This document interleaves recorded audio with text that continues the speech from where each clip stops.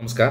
तपाईहरु ह्याचरी मेसिन चलाइराख्नु भएको छ या कसरी चलाउने भनेर जान्न खोजिराख्नु भएको छ या खरिद गर्ने सोचमा हुनुहुन्छ भने यो भिडियो तपाईले पुरा हेर्नु होला। यो भिडियोको सुरुमा मेसिनको बारेमा केही जानकारी दिन्छु र त्यसपछि लास्टमा हामीले मेसिन कसरी सञ्चालन गर्ने भन्ने कुरा पनि सिकाइराखेका छौं। अहिले भिडियोमा देखाइराखेको छौं मेसिनको कन्ट्रोलर, मेसिनको सिस्टम कस्तो खाले छ, फ्रेमिङ कस्तो छ भनेर देखाइराखेको छौं। यो सबै हाम्रो एल्युमिनियम फ्रेमिङ भएको, यसरी देख्नुहुन्छ फेदर रबर राखेको इन्सुलेसनको लागि, हिट लस नहोस् भनेर चल्लाले राम्रो तापक्रम पाओस्, ह्युमिडिटी पाओस् भन्नको लागि, अनि टर्निङ राम्रो होस् भन्नको लागि हैन। अब यो देख्न सक्नुहुन्छ यो 1056 क्यापासिटीको मेसिन, 1056 चिकन अंडा भनेको बट्टाई या हाँस राख्नु भयो भने फेरबदल हुन्छ त्यसमा ट्रे अनुसार। यो देख्नुहुन्छ साइड फ्यान मोडलमा छ। प्लगिङ सिस्टम डबल दिएको हुन्छ यसमा ह्युमिडिटीको लागि। यो फुल ह्याचिङ सेटिङ भन्छ, ह्याचर सेटर मोडल भन्छ यसलाई चाहिँ हामीले। पुरै 1000 वटा अंडा एकैचोटी राखेर एकैचोटी ह्याचिङ पनि गर्न मिल्ने मोडल। यो तपाईको हाई डेन्सिटी फोम युज गरेर बनाएको प्यानल मेसिन हो। यो मेसिनले तपाईको ह्याचिङ रेट भनेको 90% भन्दा माथि तपाईको चाहिँ कुखुराको लागि ह्याचिङ दिन्छ। 80 देखि 90% को बीचमा हाँसको लागि पनि दिन्छ, कालिजको लागि पनि त्यस्तै दिन्छ, 90% को आरारीमा दिन्छ। यो देख्न सक्नुहुन्छ हामीले 352 क्यापासिटीको अंडा क्षमता भएको मेसिन हामीले यो एउटा संस्थाको लागि वितरण गरिएको, यो भर्खरै हामीले वितरण गरेको मेसिन हो।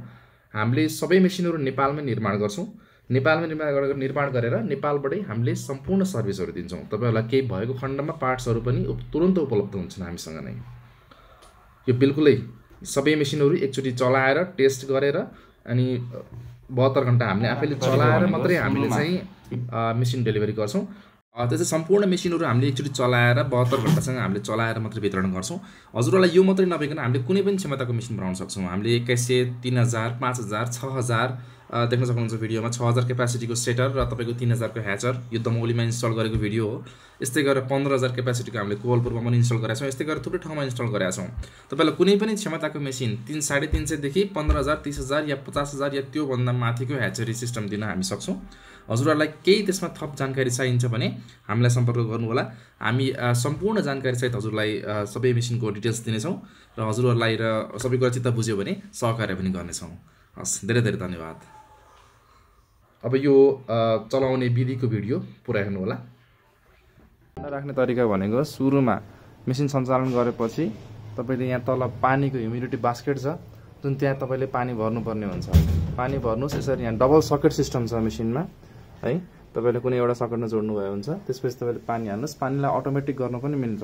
तपाईको पछाडिपट्टि पाइप हुन्छ। त्यो पाइपबाट तपाईले त्यहाँ एउटा प्वाल देख्नुहुन्छ।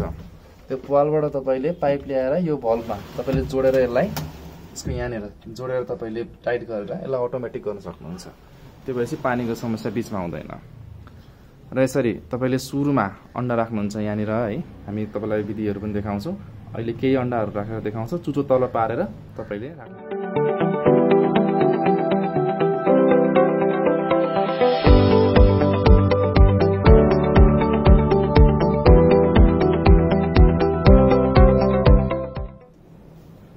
यसरी अंडा राखिसकेपछि अहिले हामीले केही अंडा राखेर देखाउँछौं। यसलाई तपाईले हामीले माथि ट्रेमा राख्छौं।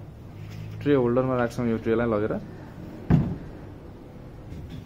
यो कुनै पनि मेसिनमा यही तरिका लागू हुन्छ। तपाईको 528 देखि तपाईको कुनै पनि क्यापासिटीको मेसिनमा। र यसरी राखिसकेपछि हामीले अब के गर्छौं, एमसीबी अन गर्छौं।